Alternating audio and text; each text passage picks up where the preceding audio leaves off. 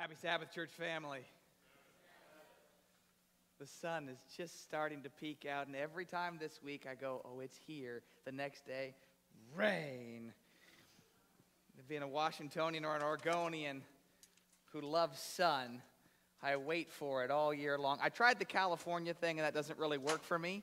So I know I'd rather be here than in the sunshine, but if I can be here and in the sun, that's home row right there.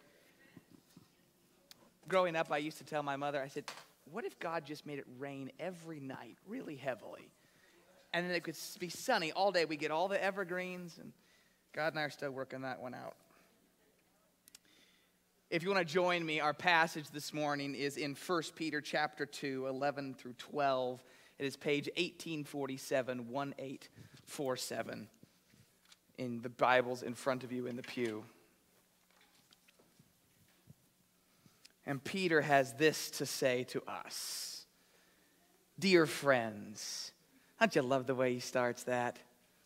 It's not, well, you people, or those to whom I have to address, or to whom it may concern. Dear friends, Peter says, I urge you, as foreigners and exiles, to abstain from sinful desires, or if you're not reading in the NIV, most passages would say desires of the flesh, which wage war against your soul.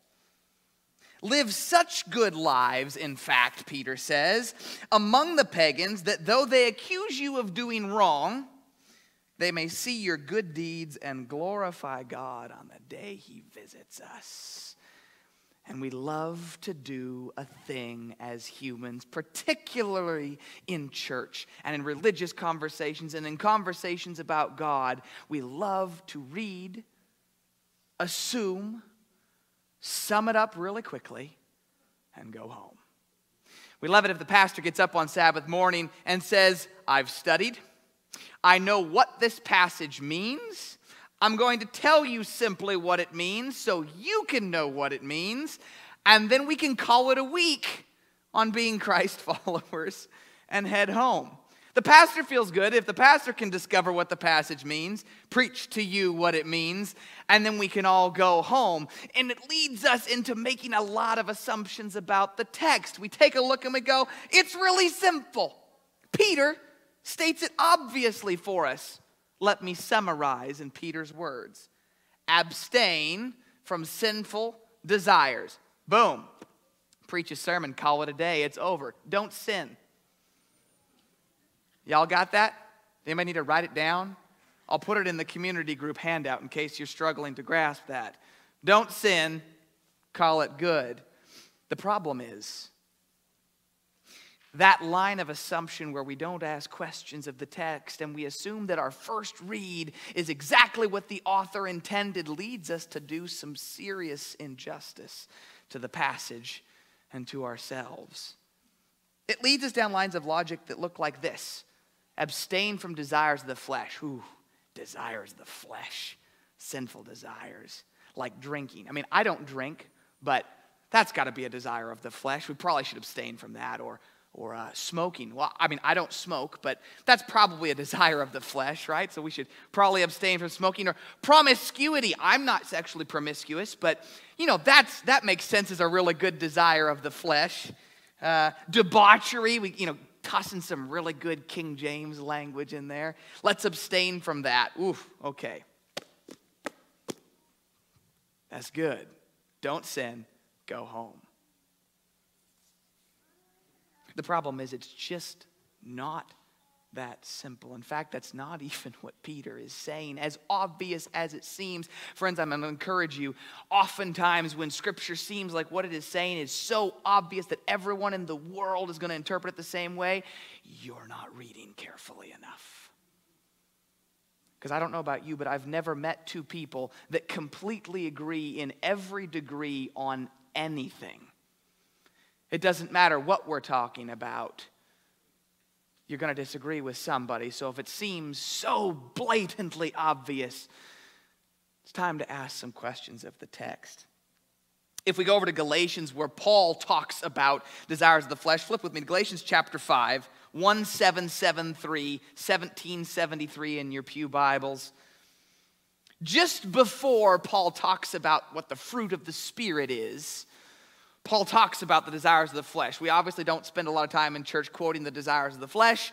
We love the fruits of the Spirit. But Paul lists them in counter to each other to give us a sense of comparison.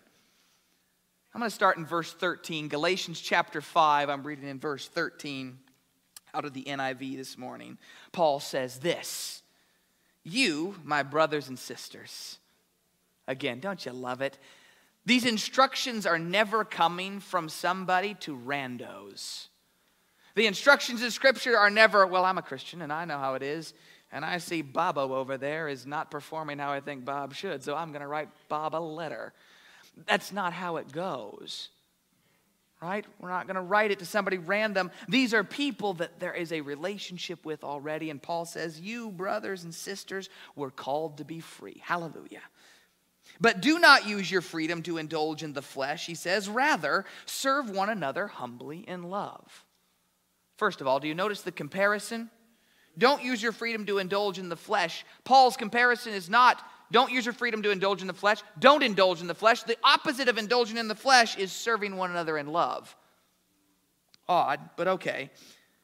14. For the entire law, Paul says, is fulfilled in keeping this one command: love your neighbor as yourself. If you bite and devour each other, watch out, or you will be destroyed by each other. That's his warm-up. Paul's getting his juices going. Did a little stretch, and now he's going for the home. Watch this. 16, Paul says this. So I say, walk by the Spirit. And, what does it say? You will not gratify the desires of the flesh. Now, wait a second. Peter says, I encourage you, don't gratify the desires of the flesh. Don't do the sinful things. I want you to hold back. Abstain from sinful desires. And Paul says, you want to know how to do it? You walk in the Spirit.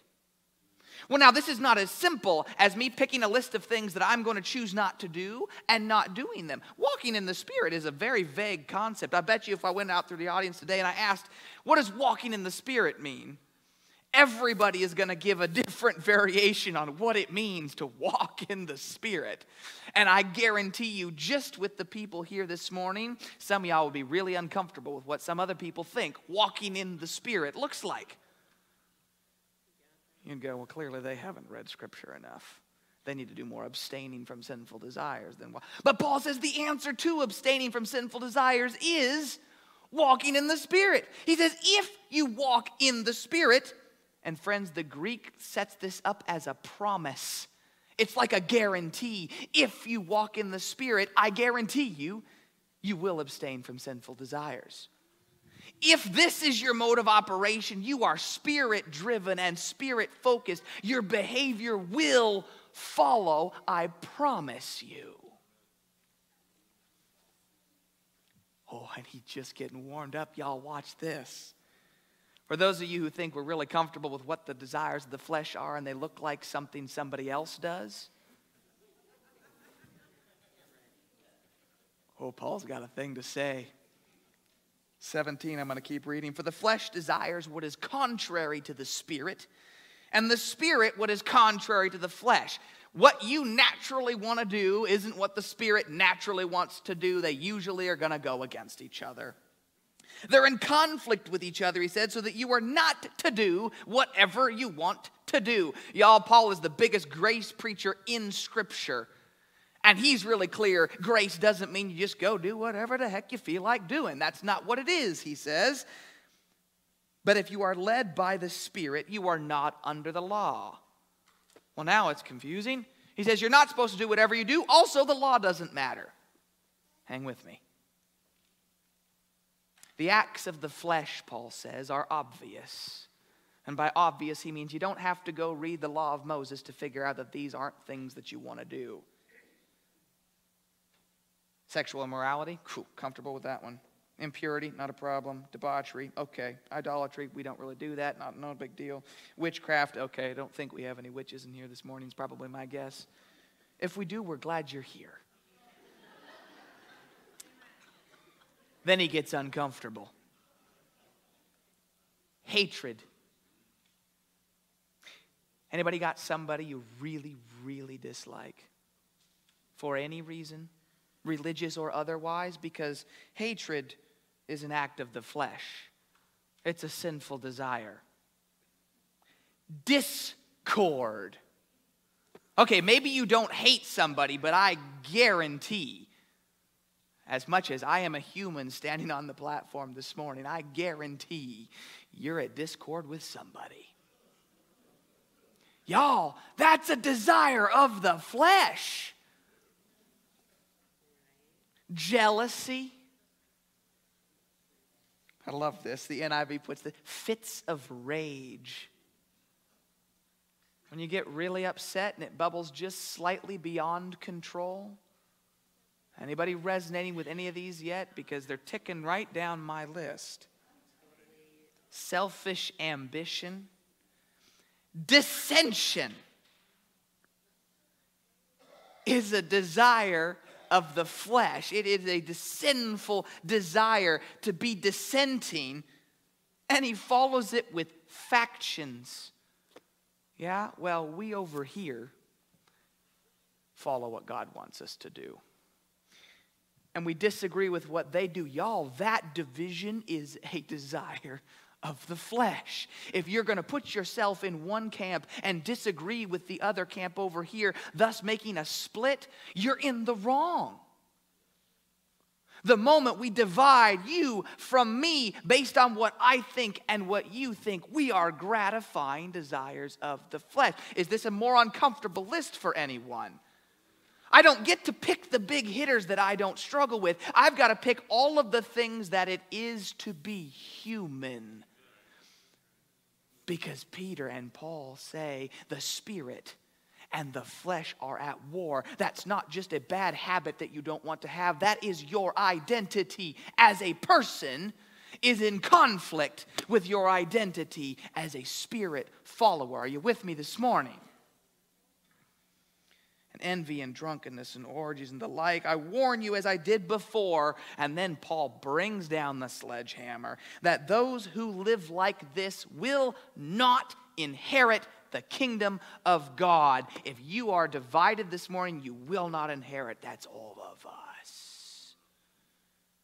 If you are dissenting this morning, you do not inherit. That's all of us. If you are jealous this morning, you do not inherit. That's all of us. What are we going to do with this? The sinful desires that wage war against the soul are the very things that it is to be human. They're broken. And if you came to church this morning feeling less broken than someone else, I got news for you, friend. The lack of self-awareness is as broken as whatever the obvious thing that you're looking at in somebody else is. You are as or more broken than the people you're sitting around. And you don't inherit the kingdom. But that's where the good news comes. Y'all, the passage isn't about sinful desires. Neither Paul's passage nor Peter's passage is actually about a list of sinful desires. Notice, Paul's going to go on in just a moment and talk about the movements of the flesh, the fruits of the Spirit. He's going to say, here's what it looks like to be Spirit-filled: love, joy, peace, patience, kindness. It's not even about that. What is it about then? I got to take you back to last week where Jim preached the 2 verses before this. The conversation here is not about a list of behaviors. It is about your identity. It is not about a list of things that you do or don't do. The conversation being had in both Peter and Paul is about who you are. Listen to this. But you are a chosen generation, a royal priesthood, a holy nation. You are God's special people, that you may declare the praises of him who called you out of darkness and into his wonderful light. Once you were not even a people, but now you are a people of God. Once you had not received mercy, but now you have received mercy. Dear friends, Peter says at the beginning, I urge you as foreigners, as exiles, as strangers. That's the point of the passage. We read and we see abstain from sinful desires and we go, good, I can do that. Here's my list and I won't do that. That's not the point. Peter says the point is that your identity is one who doesn't belong here. Your identity is as one who is already sold out to the kingdom of heaven, which is, friends, at hand now. And the methodology of living that life is being obsessed with the Spirit. Do you want to abstain from sinful desires? Be obsessed with the Spirit. Peter and Paul make it look like we're making an argument between law and grace. Gotta not do the bad things. No. Paul, you got grace, live in freedom. No. They both say no. It's not about law versus grace. It's a whole different conversation. It's not about what you do.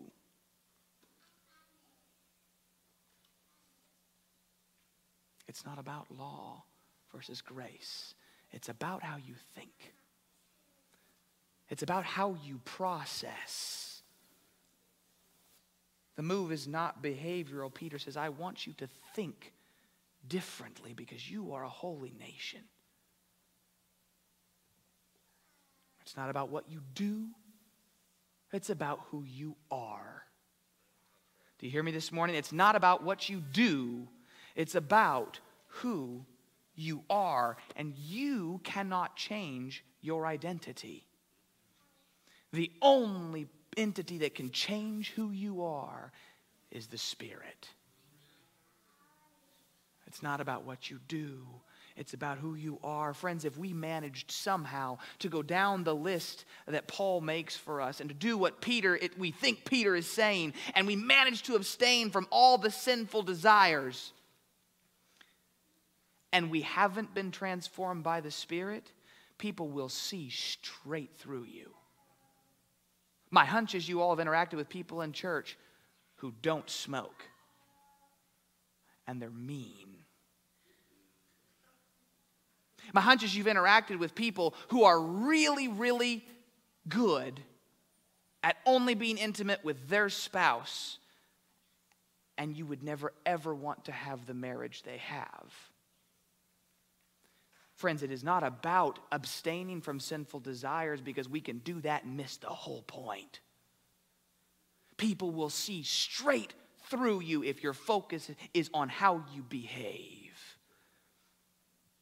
But y'all, if we flip this on its head, as Peter and Paul are calling us to, and our focus is on who we are and allowing the Spirit to transform our identities from people who live here to people who already live in the kingdom, your behavior is going to change. And when your behavior changes, on the day when God comes, Peter says, people are going to look back and go, praise the Lord. Something was going on there that we didn't even know about. Something was happening behind that behavior change. Friends, it is not about what you do, it's about who you are. When we pursue the Spirit, automatically, Paul says, you won't gratify the desires of the flesh. If you want to fix the flesh problem, chase the Spirit. What does that look like in Journey Church? Friends, community groups. To sit here and listen to Jim or I preach on a Sabbath morning isn't it. This isn't Christianity. This is a celebration. And we're thrilled to do this. And we're glad you're here. And we want you here every week. But the real stuff is happening in community groups in the week where we get open Scripture and we say, how do I chase the Spirit? If you have no idea this morning, hallelujah. Because Jesus wants to convert you, friends. Conversion is not about sitting here. Conversion is about chasing the Spirit.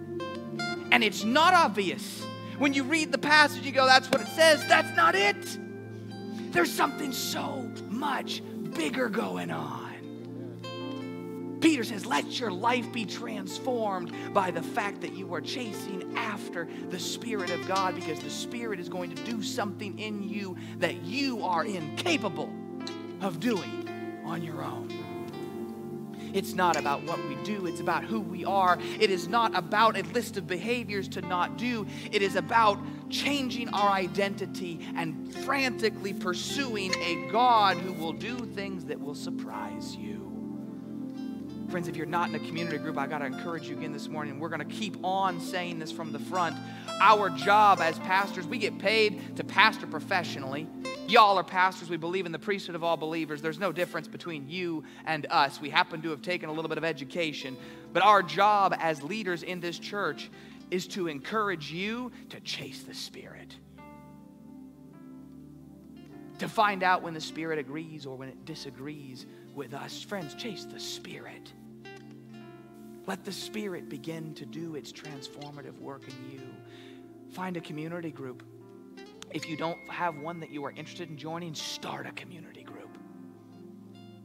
Get together outside of church and let's chase the Spirit. Let's realize that Peter is calling us not to a list of things not to do. Peter is calling you to a new identity. Peter's calling you to be an exile and a foreigner and a wayfaring stranger, because the Spirit is changing your life. Friends, this week, the encouragement from Peter is go home and abstain from sinful desires. What does that mean? Go home and look for the Spirit. One more time, if you aren't in a community group, we're going to put the slides up again after church. They will be on the slides. You can see. Come talk to Jim. Come talk to myself. Let us get you in a community group so you can pursue the Spirit, because the Spirit wants to transform your identity from who you are now to a citizen of heaven. Friends, in this week, the Lord bless you. The Lord keep you. The Lord make His face to shine upon you, be gracious to you, and give you peace until we meet again. Amen.